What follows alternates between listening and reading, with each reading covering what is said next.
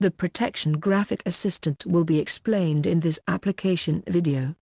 It may be used to visualize the zone reach in the single line diagram or to create a short-circuit sweep plot of internal relay variables, such as impedances or directional angles. To execute the example, please activate the study case protection in the project overview.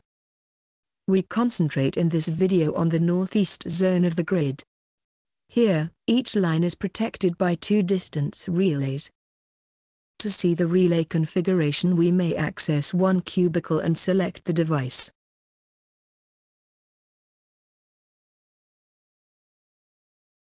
The relays are configured with 3 forward zones.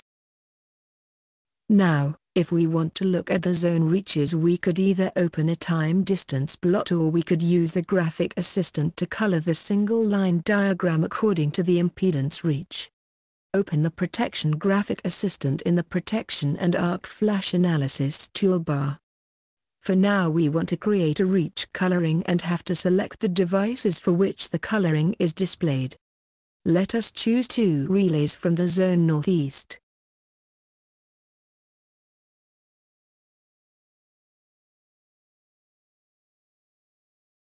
Under the page Reach Coloring, brush style and color can be selected. In order to distinguish between the 2 relays, we choose different brush styles and reduce the width factor. The red color marks zone 1. As can be seen clearly, the first zone reaches about 85% of the first line. The second and third zone in blue and olive green show the kilometric reach. Let us now calculate a single phase to ground fault at the end of line NWNEL1. According to the reach coloring, the relay is set to trip in the second zone, but due to some network effect it trips in 1.2 seconds. Now we are going to examine this effect, which causes the relay to trip on its first protected line after the delay of the directional starter.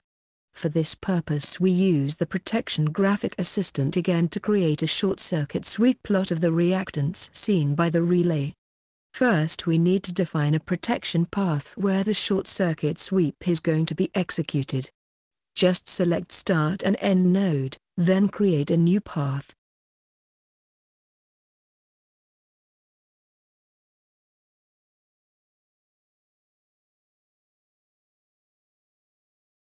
Go to the Protection Graphic Assistant again and select Create Short-Circuit Sweep Diagrams.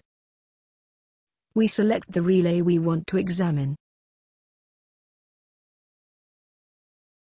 Under the page SC Sweep Diagrams, the path has to be selected and also the internal variables to be displayed. Since we calculate a single phase to ground fault, the loop selection is set to phase earth.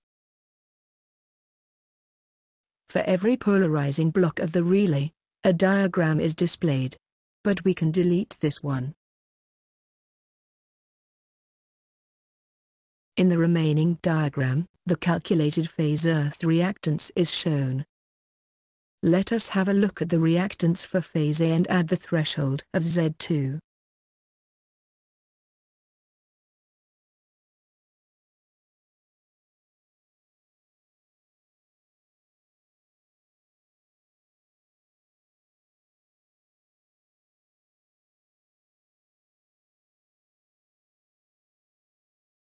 Normally we would expect a linear rise of the reactance along the line.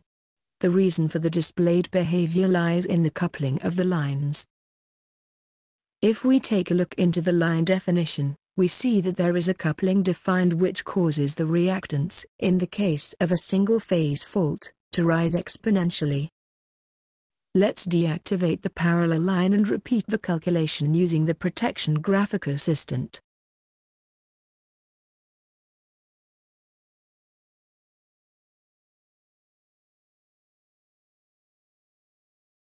The reactance is now rising linearly with the line length.